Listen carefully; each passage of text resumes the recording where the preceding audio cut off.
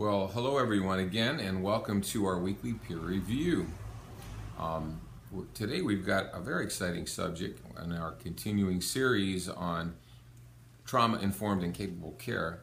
But today, particularly, we're going to do something that I personally enjoy, and that is talking about EMDR psychotherapy, resourcing, regulation, and resiliency. This, to me, is the real heart of it all in the end.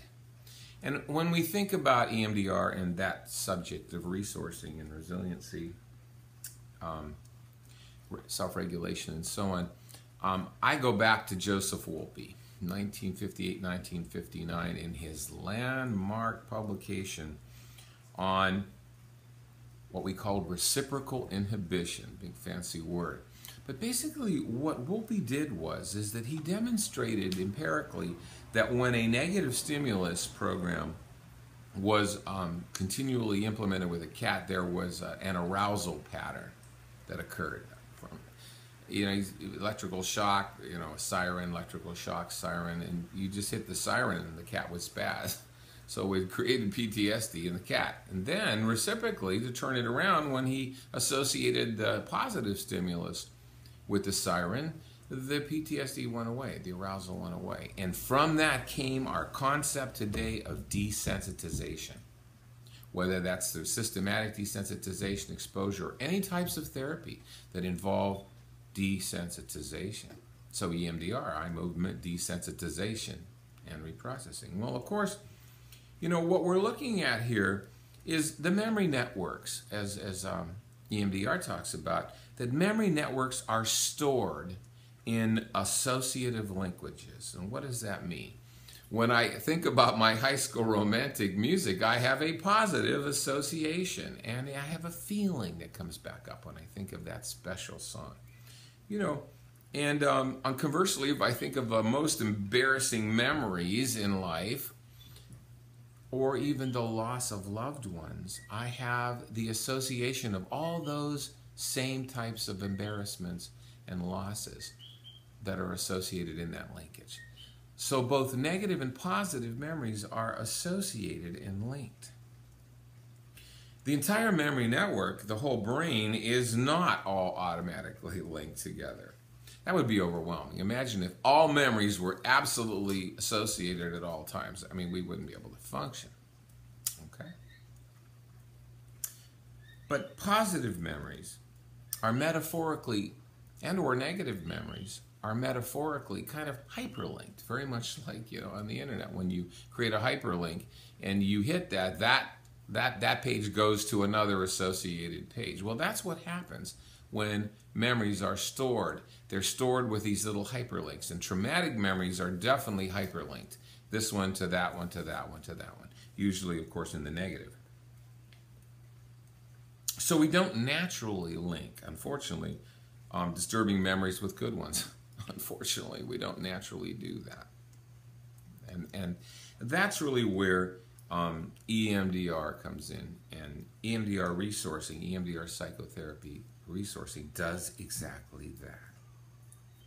So what do we think we're doing, actually, when we make these positive links?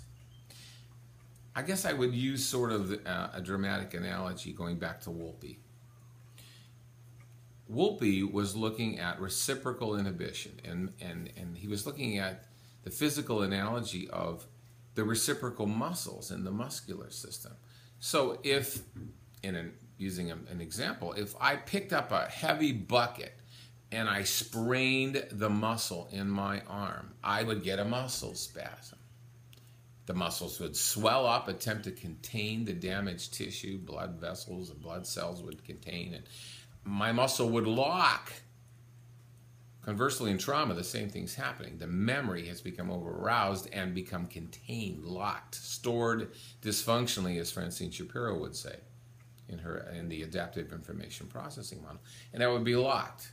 And so if I tried to pull this, the spasm would be trying to protect the damaged muscle, just like the stored memories are attempting to protect the damage or disturbed memory, protected from awareness and everyday functioning.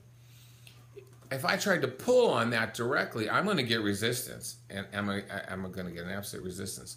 But in reciprocal inhibition, physical therapists knew that if, in fact, we, instead of pulled, we turned around and we pushed and pushed and pushed, suddenly the muscle would relax, because the reciprocal resource muscles would tell the damaged ones that they'll help handle the situation. And all of a sudden we're going to go, notice that, okay, my hand's open. Well, in a way, we're doing the exact same thing with the EMDR resourcing.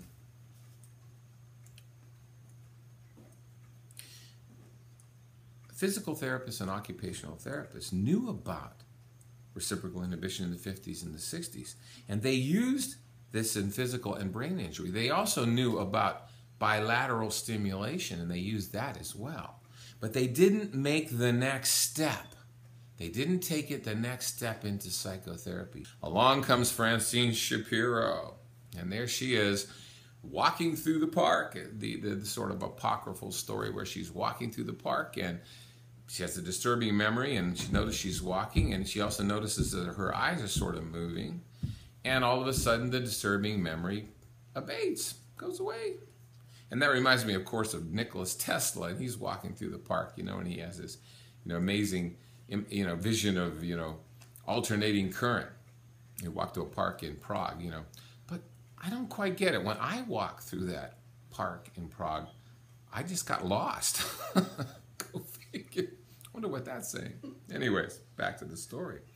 So, building on some of Wolpe's ideas, EMDR Shapiro developed the EMDR adaptive information processing model that dysfunctionally stored contained memory gets locked in the brain. Weaving adaptive memories and resources into traumatized memory networks, weaving them in. What we've learned to do is by taking positive memories, adaptive memories, and weaving them into traumatized memory networks, lowers arousal and distress, brings it down. So if you make, in other words, a traumatic association is taking a traumatic event and associating with that memory and continually reassociating. Well, reverse the process and take a traumatic memory and create a new memory network with an existing positive resource memory, and guess what you've done? You've linked that resource in the brain to your own adaptive information, your own experiential capacity. And by doing so, we begin to lower arousal or distress. And this helps shift states from amygdala reacting to the mindful observer. Because I'm mindfully making that association. Wow, I was able to drive very well over here and did that, and then I had a car accident, and then I found myself anxious driving. Well, wait a minute, let me go back to a memory of positive driving. And all of a sudden, I'm creating a new linkage between a positive adaptive memory and a disturbing one. So, and I'm doing that through the mindful observer, resulting in what we believe is improved functioning of the medial prefrontal cortex. We believe that that's what we're actually beginning to bring back online by doing that. So, EMDR takes that a little bit further. And we go back to Wolpe again, and we begin to measure our distress with Wolpe's scale, his subjective unit of distress scale. Most commonly used scale in the world, you see it in the hospitals, the pain scale. 0 to 10, how distressful is the pain? Wolpe's scale, okay? And what we're doing now a lot in our own therapies here in Greenwell is we've developed a similar, our own type of scale, which we call the belief of capacity scale, where individuals and others measure the person's client's belief and their capacity to achieve their goals and objectives. So we begin to not only look at distress, but also our capacity to achieve our goals and objectives. And that's a 1 false 7 true Likert scale, developed by our Greenwell group. And this focuses on adaptive behaviors, and resulting from successful EMDR psychotherapy, to see how it does play out in terms of actually changing adaptive behavior. Perhaps it's a way of containing distress when we measure our distress. Perhaps it's that. Maybe it does that. When we say that I'm distressed 0 to 10, implies that the distress isn't 0 to 1,000,000. And by doing so, there's a containment. And again, using the observer, the prefrontal cortex, we're coming online with mindfulness, and we're observing and regulating that distress by measuring it. So just by learning how to measure our distress and measure our capacity, we begin to become more regulated and capacitated. It's simply the fact of measuring does it. Is that mindfulness? Perhaps. Perhaps it is. So it's speculated that establishing the observer of internal measures brings about a medial frontal cortex, online stimulation, lowers distress, improves regulation, and self-initiates internal changes in internal states. Self-initiates changing states. I'm disturbed, I'm no longer disturbed, and I can do that myself. I'm angry, I'm no longer angry, and I can change that state myself. That's self-regulation training. So what are the benefits, metaphorically, of using the whole database of adaptive memory networks? Well, compartmentalization takes a lot of energy. To keep disturbing memories out of our everyday operating system and keeping them in their compartments sucks up a huge amount of functioning energy, enormous amount of energy that would otherwise be available for resiliency. We're sucking up that energy. Regulating states, being able to regulate our states when we're upset, being able to downregulate, saves a lot of energy because you're not burning up your nervous system through over-adrenal fatigue. Executive decision-making saves energy, time, and external resources. As we say, a stitch in time saves 9. And, as AA says so well, insanity is repeating the same thing over and over and expecting a different outcome. That takes a lot of energy, and we avoid re-traumatizing ourselves by making decisions that simply aren't well thought through. There's a huge amount of resiliency and resource energy saved in that process. Huge. That's immeasurable.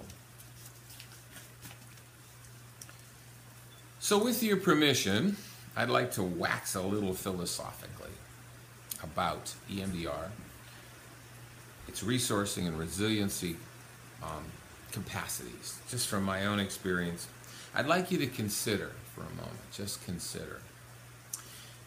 If you're looking particularly at traumatic developmental memories that are metaphorically frozen in time, stored dysfunctionally, as Shapiro would say, in a part of the brain, even dissociated, frozen in time, trauma time, trapped in trauma time, as Francine Shapiro would say, under skilled professional care, when they're processed, they may potentially release into the here and now coping system all the frozen human developmental potential that they have programmed to express.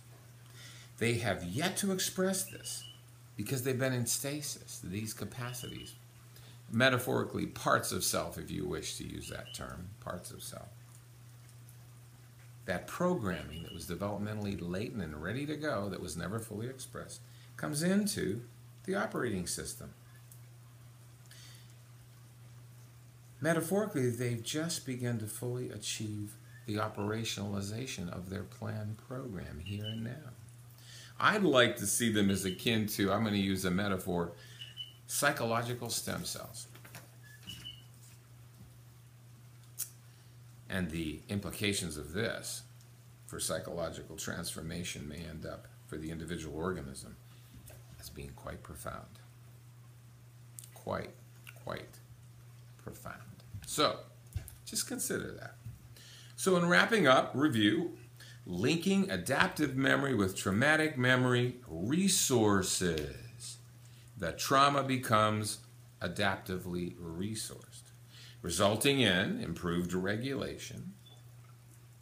Better regulation can result in improved executive decision-making. Improved executive decision-making saves energy. And all of this together with successful EMDR psychotherapy can result in improved resiliency, having more rebound and sustainable energy, and adaptive information processing. And what we see then is an organism that is more highly resilient and adaptive in daily action systems, more adaptive every day in those daily action systems of love, work, play, and these demands, and also in exploration of the world in which we live. Exploration. So on behalf of the Greenwell Conservancy, I'd like to thank you for attending our weekly peer review and invite you again, hope to see you again, for our continuing series and studies on trauma, informed and capable care.